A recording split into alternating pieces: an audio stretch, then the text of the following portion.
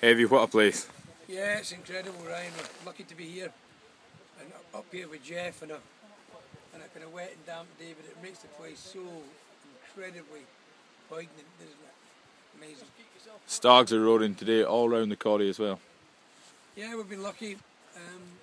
What a day, what a privilege to be here.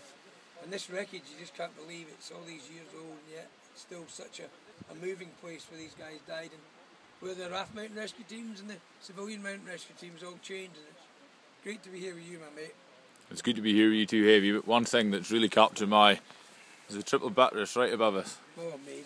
In all its glory, in the mist. In the mist, looking at it, the stag's roaring, you can't get anything better really, can you? Yeah, absolutely So, amazing. I think we're lucky we better start moving down, mate. Yep, time for home. Time for tea.